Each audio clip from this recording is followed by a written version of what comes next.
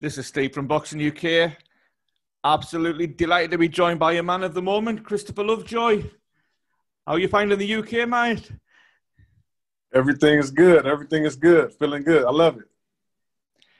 Right, we'll get straight on. You've come from absolutely nowhere, mate. How's this come about, this big fight with Dave Allen? Basically, I just saw that he had an opening for a fight. The opponent didn't work. And you know me, if you know me, you don't know me, this is my style. I call people out. You know, I try to come in late notice. By me not having a promoter, I got to get in where I fit in. So I seen that opponent, and I'm a fan of David. You know, I've seen him before. I've called him out before. So he had an opening, so I called him out. Like, let's do it. If you're opening, let's go. And he was up for the challenge, did what he had to do. Eddie got in contact with me immediately. And they called my bluff, like, what's up? And I said, okay, well, come on. And the next day I was on the plane. It's a really quick turnaround for you. What conversations did you have with Eddie? Has he literally just made you an offer, Chris, and you've come over and accepted that offer? Quick as that? It was real brief. I've met him a few times about a year back. It was just real brief, like, let's go, champ. You ready? This is you. You sure? I said, yeah. Okay, so, okay, well, let's do it. And I said, okay, come on. He said his guy from Matchroom was going to call me, set it up, go get all my blood tests, my physical tests, and make sure everything is good to go, get everything approved, and let's go. I said, cool, let's go. I'll see you there. It was just real brief. It wasn't really too much to talk about. And you've had all the tests and everything this morning because Matchroom only officially declared it earlier this afternoon. Yeah, I had to go finish the brain scan, the MRI, and stuff like that. Everything else had to come back clear, so now everything's good to go. That's why I didn't really post it, because everything had to be done. It was cramming everything in. So Eddie called me in the morning. He said, yeah, everything about done, because as soon as it's done, we're going to make a press release and make it official. I said, okay, cool. Good man. Chris, can we ask about you? We don't know an awful lot about you, to be honest. We know you're ranked 15 by the WBA. But if we go online, there's not an awful lot of footage about you. We know you've got 19 wins, 19 KOs. So can you tell us a little bit more? Who have you fought? What's your style like? What you're going to bring on Saturday? We'll start with who I fought. I fought a lot of journeymen. By me not having any amateur fights, I had to fight those journeymen to get my name out there, to get a nice record, you know, move myself the right way to kind of get in the door. And, you know, by me coming in starting boxing at 32 years old, you know, not too many people took me serious. You know, I was a lot overweight, no experience. You know, so it's like, who's going to really take me serious, you know? So I had to go get me some wins. And, you know, despite what their record looked like, I was fighting better opponents as I got on in my career. I wanted the better opponents to kind of last a little longer. So I think I built it up the right way. As far as style-wise, I'm still learning. You know, I switch it up. I might fight, you know, just orthodox, regular, you know, laid back, or I might be a little bit aggressive. I might try to use my height, you know. It just depends on, you know, I kind of go after the fighter. I don't just have one style. It just depends.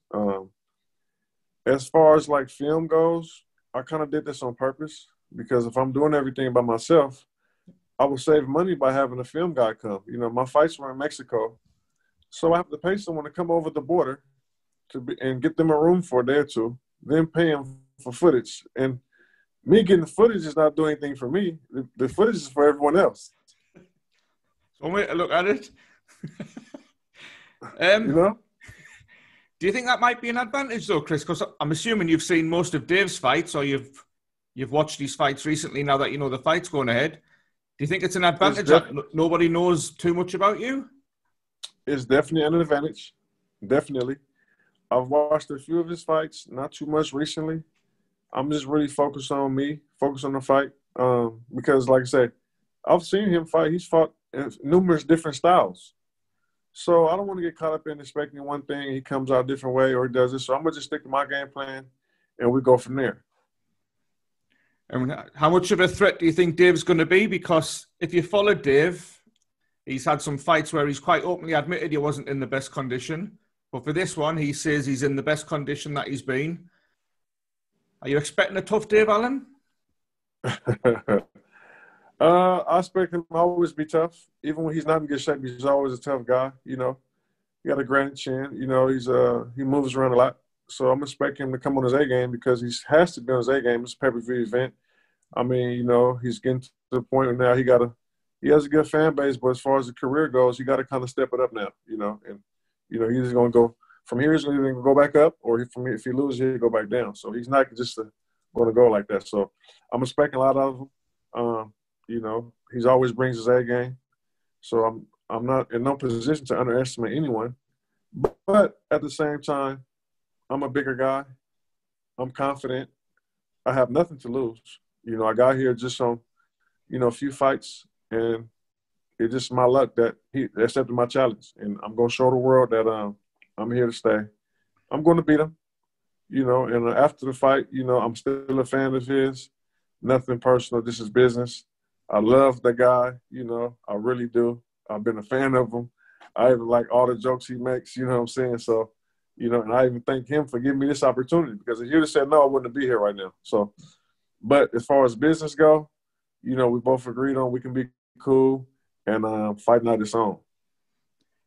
You say that you're a fan of his and you get on, but can I put a couple of – you've had a bit of a war of words recently, haven't you? Yeah. Well, that's just how I am anyway, you know. Yeah. You know, he seems to not want to be too disrespectful, so I'm not too disrespectful. So I kind of go off of where he's on. If he say he's going to fuck me up, I'm going to fuck you up too. You know, if he calls me a piece of shit, I'm going to call him a piece of shit too. So. Can we chuck a couple of things at you? Yeah. Just a couple of things Dave said today. He said that Christopher's 36, but he acts 15. That's good. That's good. He can't wait to smack you in the head. If he lands, I mean, he's like 6 feet tall. I mean, he might not even reach me. He gonna have to just get close, take some punches, and try and get some body shot. He probably won't hit my face. I'm too long and tall for that. Unless he wants to brawl it out, we can brawl it out too. But yeah. And he was asked whether he would get rid of you in 5 rounds, and Dave said he would be looking to get rid of you in 30 seconds. Is that going to happen?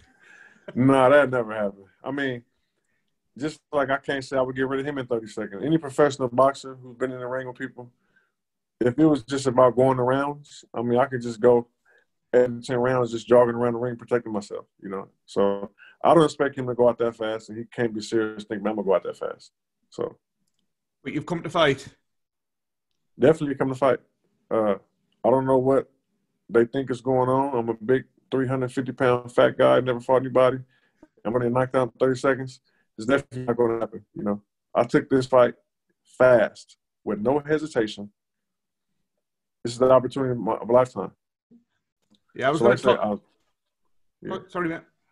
I was going to say, like, it's the opportunity of a lifetime. I had to take the chance, you know what I'm saying? Late notice, you know, but it's working for me. What kind of shape are you in, Christopher, with it being late notice? Are you a guy that keeps yourself trim? I'm a 350-pound guy walking around, but I'm cool. You know, I'll be about 330 fight night. Right. I think I lost about 3-4 pounds since the fight announced anyway. Good, man. Just being serious for a minute. What does it mean for you to be on a bill like this, mate? Because this must be the opportunity of a lifetime at 36. Chances are you probably won't get another chance like this, so must mean a lot, mate. It definitely means a lot. The age don't mean a lot to me because, as you can see, I can talk to you with no problem. Yeah. I have no damage. You know, I've been well taken care of, always working out, eat healthy. I don't drink, I don't smoke. Yeah. So I'm pretty much like, you know, a young fighter in heart and my health. In the boxing world, you know, other people say, "Oh, he's 36. He's kind of getting too old." I don't feel it. I'm okay.